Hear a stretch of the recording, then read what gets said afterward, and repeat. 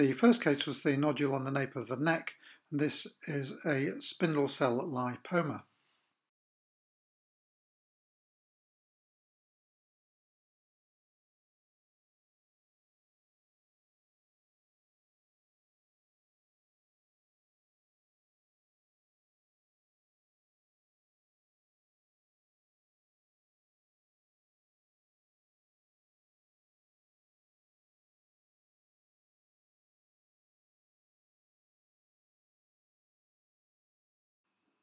Case number 2 was the lesion initially thought to be an ischiorectal abscess.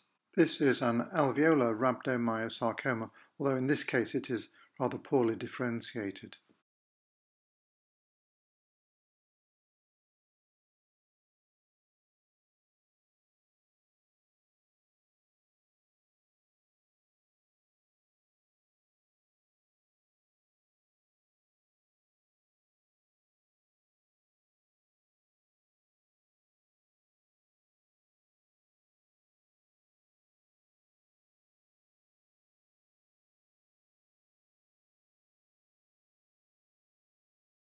The third case was the mass in the mediastinum, and this is a ganglioneuroma.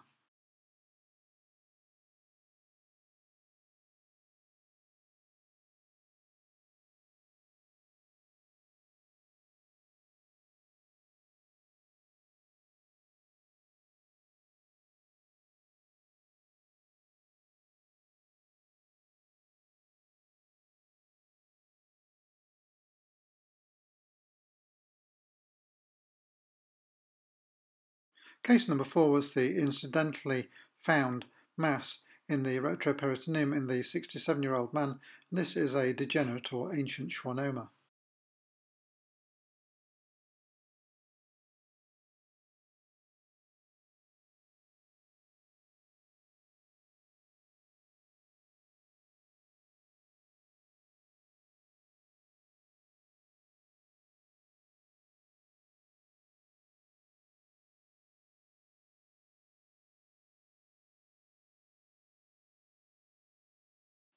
The final case was the gelatinous mass in the sacrococcygeal region of the 57-year-old man, and this is a chordoma.